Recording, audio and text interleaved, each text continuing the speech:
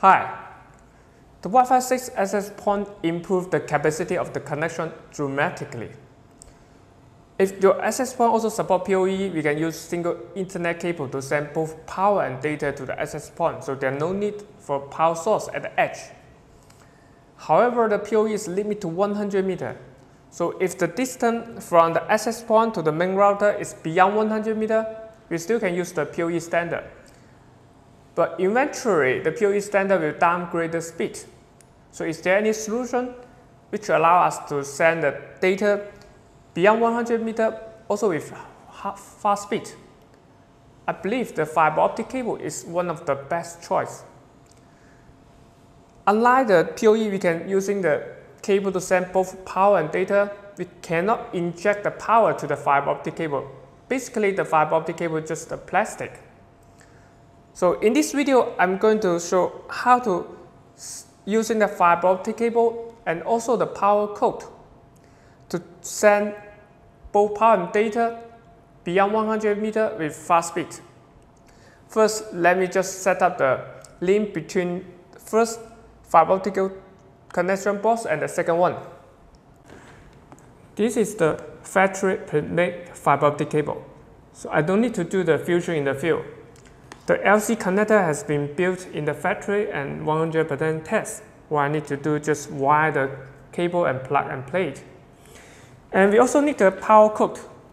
This is the cable to send the power from the first terminal box to the second terminal box. So in this case, even there's no power source available at the edge, I still can using the power. First, let me just make the connection for the terminal box port 8. And also the power cable. We need to wire the power cable in parallel.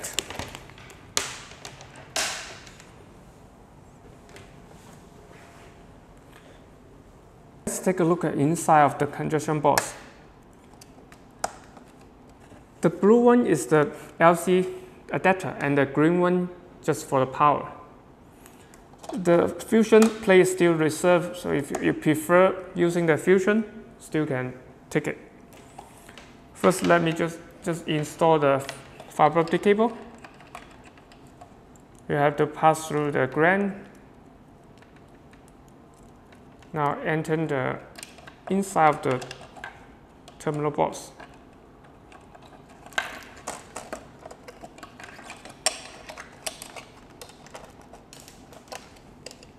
So we're going to put the terminal cable to the adapter. Also, you have to pass the power cord. And now, it's quite important to just have the right sequence. I'm going to put the put the red line on the left and the black one on the right.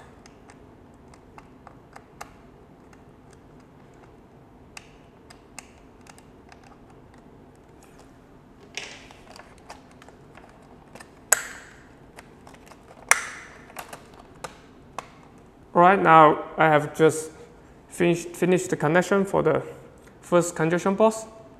Let me just move to the point B.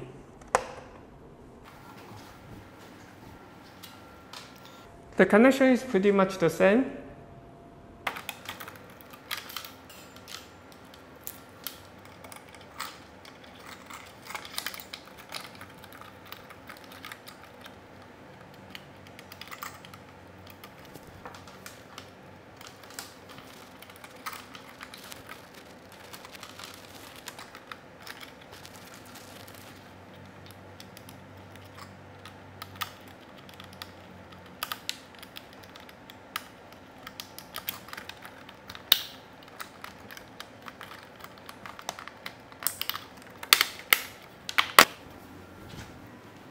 I have wired the fiber optic cable and power cable from the first terminal box to the second terminal box.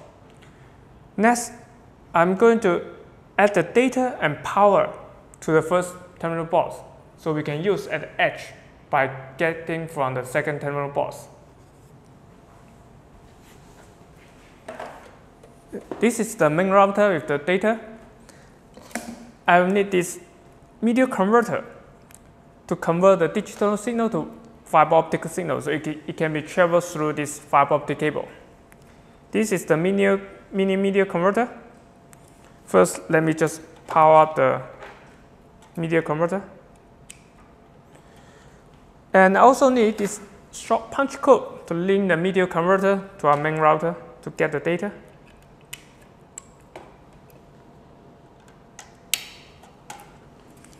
And the next thing is the short punch code we're going to use to link the transceiver to one of the fiber optic cable. We just need to using this short punch code. You may wonder why we need only single fiber optic cable, because this is the BIDY media transceiver. It's using different wavelength to send and receive the data. So just one fiber optic cable will be enough to sending and receiving the data. So I'm going to get one of the fiber optic cable and just connect to the adapter. The data is ready. We also need the power. We are using this low voltage DC 55 voltage. So first I'm going to hand up the power data.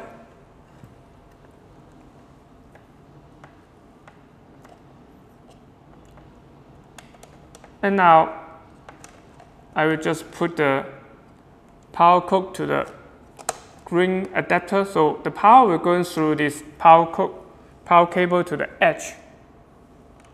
It's important to match the positive and negative, otherwise it may just damage your edge IP device at the edge. So I'm going to using the brown to match the red and also the blue to match the black. Now the connection is almost complete. What I need to do is just plug this power code to the AC power outlet. You're not going to see it because it's just not under the camera side.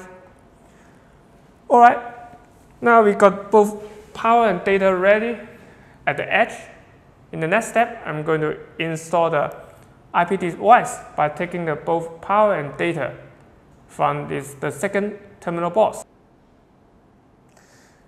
This outdoor media converter can take the data from the fiber optic cable, also the power, and input to the DC input. There's voltage regulator built in, so even there's voltage drop, the output still can output the standard PoE. Now let me just make a quick connection. First, take off all the ground. Before we connect the fiber optic cable to the media converter, we still need to install this SLP module. The SLP module will convert the fiber optic signal to the digital signal. Now we insert the fiber optic SLP module to the SLP slot. Next, we will need this short punch code to link one of the cable to the media converter.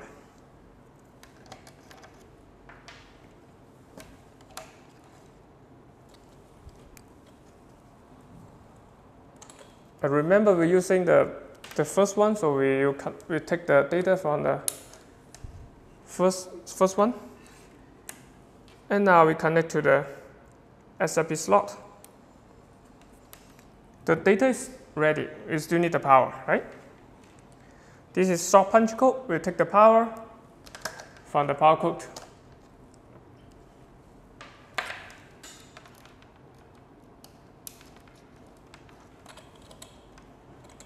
So it's important to have the correct sequencing. The red match to the red, the ground for the ground.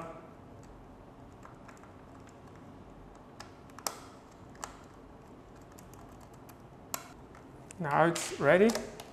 Let me close the conjunction box.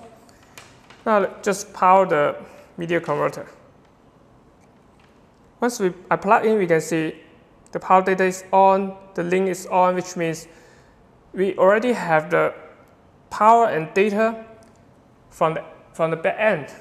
Now we can connect the PoE port to supply the PoE to our outdoor access point.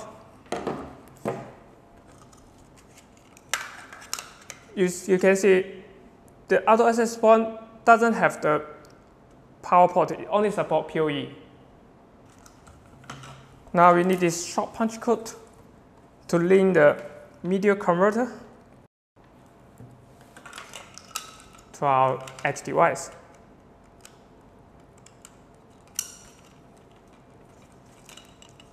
You can see now the indicator has been start fraction, which means the TP-Link, this outdoor access point, is getting both power and data from the edge and through this power fiber optic cable from the back end.